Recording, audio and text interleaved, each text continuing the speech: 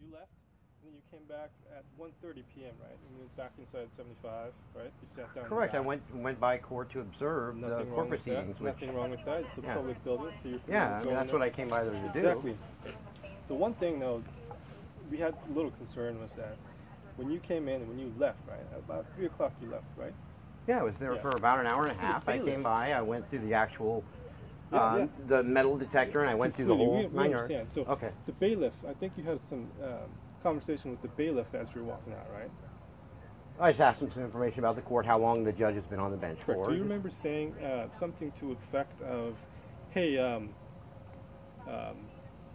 about Judge Scott saying, hey, he has weaved in and out of traffic court into criminal court. Now he's at family court. No, I was able to look online at a lot of the news articles, right, and like what ended up happening to him in criminal court, and the fact that the judge was then sent through traffic court, right, and then he reemerged in family court. And it is my right to that. I didn't think he was a very good judge. I really don't think so. And so my thing is, I just want to. We came down all the way down here just to ask you, what did you mean by that? Because you know how. I mean, you guys really came all the way down here to crazy, harass right? me at my grandmother's house? Well, we're not harassing you. We're just trying to talk to you. Get this Did story Judge straight. Stuart Scott send you down here? He did not. Who sent you down here from the sheriff's department then? When you talk to the bailiff, Who sent you guys down here from the sheriff's department? Listen. Excuse me, officer, I'd like to know who sent you down here through the sheriff's department. You're talking to him, right? Yeah, I'm talking. Come on, man. I'd like to know who sent you down here. No, I really would. Just hear me out. Hear me out, okay? It's my right to go down there and do that. I went through a metal detector. I'm a law-abiding citizen. I don't know why that's... And I'm not saying that there's nothing wrong with it, okay? So the interaction you had with the bailiff, right? So you asked him, or I guess you kind of alluded that, right?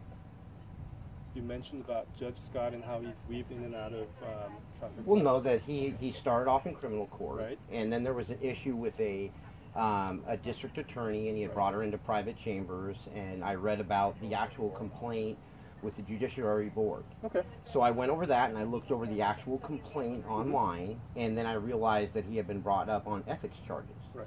And then I realized that he was papered through the district attorney, not the public defender's office, so he was then... went through actual traffic court. They ended up he wasn't able to do any more cases in criminal. Got it. So then he went through traffic, and what I was saying to the bailiff is that he has now reemerged in family court. Got it. And that's what I brought up with him, and I said, you know, there was a lot of issues in the family. I mean, I'm surprised he's actually still a judge. Right there's nothing wrong with you saying that, okay? Yeah. Just hear me out for a second, okay? Okay. And then I think after that, I think you told the bailiff, hey, I did my research, right? Yeah, I'm a very educated person. I've done my research. And you should too. If you're walking into a courtroom, you should do a background, or not a background check, but a history. Do online research. And that's my right to do it too. Right, and you know, I sat peacefully in the back of the courtroom. I wanted to watch how he handled other cases. I had a case earlier that morning, and I just wanted to see how he is actually handling cases. Got it. So, and I pulled case law up online, and I started looking at other people that were having interactions with him. Okay. For appeal, because I want to actually be able to appeal what had happened there in his courtroom. There's nothing wrong with that, okay? When you tell bailiff that, right, the bailiff has to let the judge know, okay? Because we don't know what's a threat, what's a real threat, what's a non-real threat, right? No, I didn't make any threats to this. Just hear me out here. I mean, there was 2 bailiffs there, and there was 2 other ladies standing right next to me. Right. So he told the judge, right? And judge, I mean, I don't know how he took it, but judge kind of thought it was sort of a threat.